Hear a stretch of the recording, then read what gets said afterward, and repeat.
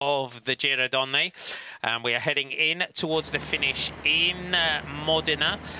So we have that GC times taken with 1 kilometre to go, and then the sprinters will be able to battle it out. But we are hitting speeds here of 50 kilometres an hour on the run in towards the finish. Movistar are just keeping Maglia Rosa of Annemiek van Vleuten up towards the front as the sprinters teams also try and organise themselves. It's Anina Atusalo on the front here for the Uno X team, and you've got Suzanne Andersen in the Norwegian national champions jersey, and then Amelie Deirdrichsen is the fourth rider in line on the left of your picture as you look at the top of the peloton. Van Vleuten, just a little flick of the elbow from the Maglia Rosa, just trying to defend her position up towards the front here. 4.9 kilometres to go. Uno X fully here invested in this lead out for their sprinters, so they've got some good options on this finish. DSM Firmenich are just, you can see the riders just moving back up towards the front with Francesca Barale. They're just trying to find each other here. You can see they've got 4 riders. They've got Megan Jastrup, their sprinter Juliette Labousse is there. They're just shouting to each other. There's Labousse, she's their GC rider, so they've got to shepherd her into 1K to go, and then it's for Megan Jastrup. Yeah, a little rise here as the riders will go over a motorway bridge, and then it's a straight run into that right-hand corner with 2 kilometres to go. There's one more little rise that comes with 3 kilometres to go. Again, the riders going over a little hump in the road that could string things out a bit, so the riders looking to stay in position. The riders have a roundabout with just under 3 kilometres to go before they run into that finish line. So leading out, Carina Schrempf is on the front for Fenix de Koenig. Movistar are here for the Maglia Rosa, for Annemiek van Vleuten, keeping her up towards the front. Sophie Wright just coming into your picture in the green there of Fenix de Koenig. Movistar just defending. Here comes Tiff Cromwell from Canyon SRAM. We'll see who they're sprinting for. You can see Chloe Dygert in that Stars and Stripes jersey is not far away from the front. Uno X constantly just trying to find each other here as well. Here comes Sophie Wright up towards the front. They've got Maria Martins for this sprint. There's Eriona Mine on that you can see in the red and white for the Human Powered Health team.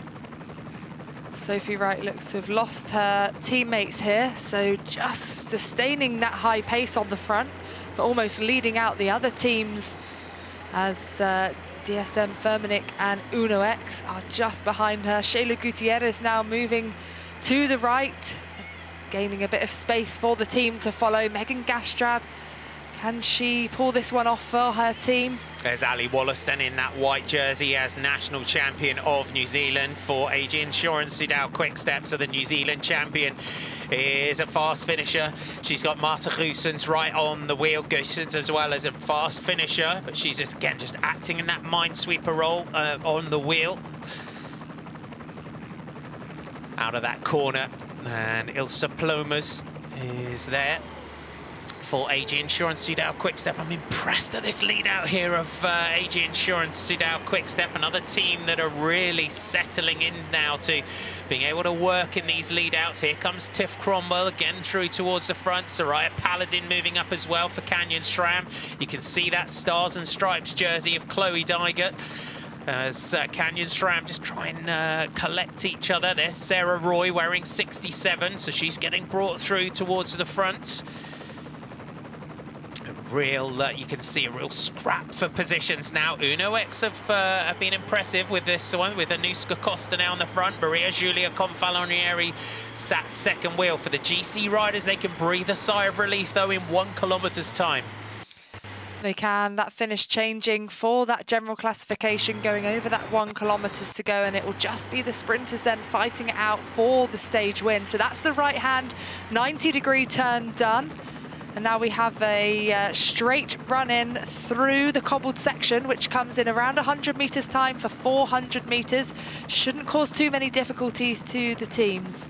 Paladin Cromwell, Roy and Dygert as they hit the cobblestones. Canyon Schramm are on the front, so clearly Chloe Dygert fancies a run at this one. We've got a tight right-hander after that 1 kilometres to go, then a tight left, then a right in towards the finish on the park. And a long sweeping run round towards the finish, but Canyon Schramm have got the front here. We saw Chloe Dygert sprinting out well in the Vuelta. You see Guarishki in the centre of your picture though for SD Works. We're looking for Lorena Wiebes in that European Champions jersey. There she is wearing 197 right in the centre of your picture. And here come Jaco, Alula, Paternoster and Baker are on the wheel here. It's Roy on the front though, 1K to go. That's where our GC times are taken. It's Sarah Roy on the front though for Canyon Schramm. Now so sweeping right here for the riders. And in towards the park here, still on the front is Roy for Canyon Schramm. That's the narrow gate that we... apologies for our loss of picture, but it's still Roy on the front. Here they come with the sprint and the lead out now for Lorena Wiebes as Marianne Vos moves up onto the wheel of the European champion. Leading out, here comes Paternoster. Dygert is right there. Paternoster right on the wheel for Jaco Alula, but Lorena Wiebes is poised and ready. Marianne Vos, though, floating in the yellow and black here for Jumbo-Visma. We round this big final turn. Deirdricks and Paternoster, Dygert, all there. They now line up for the finish, and Wiebes opens up the sprint. Vos is right on the wheel. Lorena Wiebes, is she going to open her account in this Giro? Yes, she is. Oh, big crash there.